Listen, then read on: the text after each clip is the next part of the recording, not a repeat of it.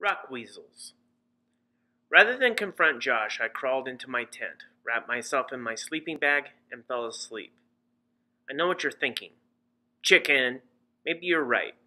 But what was I going to say? I will not be used, Father! Or how about this? Send me back to New York so I can do my time. Take that, Dad. Besides, I needed some sleep before I talked to him. Walking around at 18,000 feet wears you down. And it turned out that I didn't have to find him because he found me. You awake? He asked. Yeah, I said, although I hadn't been until he stuck his head into my tent. He crawled in and zipped the flap closed. Did you get a chance to look around the camp? A little. There's a lot of competition for your company up here. You noticed, huh? Next year, there won't be so many commercial operations. There's only a finite number of people who have the money, time, and desire to get up this mountain.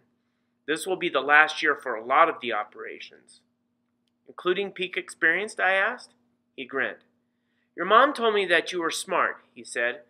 I guess you got that from her. Flattery has never worked on me. So, how much trouble are you in? Like the judge said, I look good on paper, but the truth is, I'm in debt up to my crevice. Humor, on the other hand, always worked with me. I laughed. If we had a good season this year, he continued, we might be able to recoup some of the losses next year. It's all riding on how many people get up to the summit in the next few weeks and how much publicity we get. Which is why I'm here, I said. He gave me a sheepish look. Not entirely, he said, but yeah, that's one of the reasons. That's the main reason, I thought. Might as well get it over with. If I had been 15, would you have come to New York? He hesitated and then said, Probably not. I was right in the middle of leading a group of amateur climbers to Everest. I would have liked it a lot better if he had come to New York to save me because I was in trouble, not because he was in trouble. The youngest Americans to top Everest are a couple of 20-year-olds, he explained, so your being 15 might have worked, but truthfully, getting a 14-year-old up there has a lot more sex appeal, especially after your climb in New York. There are a lot of celebrities climbing this year, a couple of rockers, an actor, a football player. There's even 7 documentary and TV crews on this side of the mountain alone, and just as many, if not more, on the south side. So when we tried to get the media interested in our climb, there were no takers. Without publicity, we're circling the drain. Your skyscraper stunt was beamed all over the world.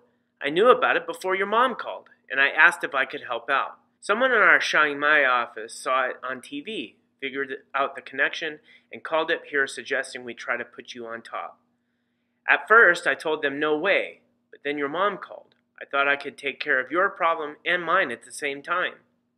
Did you talk to Mom about what we're doing? Yeah, before I left Kathmandu. Well, what'd you tell her? I told her I was going to take you on a climb. I didn't tell her where. She's not going to like it if she finds out. Don't be so sure. She may not climb anymore, but she understands what it's all about. That's why she let you go to these climbing camps. She knows that I might risk my own life to summit, but I would never risk anyone else's, especially my own son's, to get to the top of a mountain. What's going to make her mad is you're not telling her beforehand, I said. You're probably right, but the reason I didn't tell her is because we can't let this out until you're back down. Well, what about the film crew? They're not going to say anything. We're paying them. They work for us. And what about Holly Angelo? He gave a deep, foggy sigh. It was cold in the tent. Blackmail, he said. Or what amounts to it anyway. Somehow she figured it all out. I think she might have a line to Dr. Wu. And by the way, if you had flunked the physical, I wouldn't have brought you up here, period. I would have sent you on to Chiang Mai. And I did enroll you in that international school there. Anyway, Holly called me here last week and said that she was going to print a story about the Everest attempt unless I gave her an exclusive. And now she wants to climb the mountain herself, I said.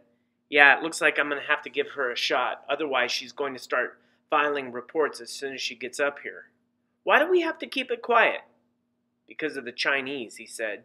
There's no age limit on this side of the mountain, but if they find out that we're trying to put a 14-year-old on top, they might pull our climbing permit. They've been trying to get a teenager to summit for years. They wouldn't be too happy if an American teenager topped it before one of their own." He let out a harsh laugh. "Politics, publicity, advertising, sponsorships, endorsements. Climbing has really gone downhill. I can't tell you how much I miss our rock rat days when we showed up at the base of a wall with a bag of trail mix, a bottle of water, and old rope. We're rock weasels now, and it will never be the same." "Josh!" A high-pitched scream pierced the cold mountain air. "That would be Holly," Josh said. "You know her voice?"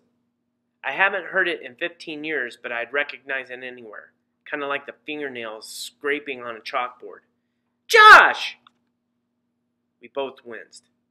"Holly was on the circuit writing freelance articles when your mom and I were climbing. She actually wrote a couple of good pieces about us. She climbed too, kind of." He shook his head. "It was a scary thing to watch." "Josh!" "So I'll take you to the top," Josh said, "but only if I can do it without killing you. If you make it, you'll be famous, and you'll help your old man live in comfort the rest of his life. My plan is to sell the business in a few years and retire on the proceeds. Are we square?" I wasn't sure about the famous part, and I wasn't happy about his reason for bringing me to Everest, but I did want to go to the top. "We're square," I said, "but no more caginess. I want to know what's going on. It's a deal."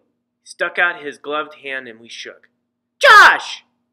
He unzipped the flap and peeked out. "We'd better go and say hello before she causes an avalanche."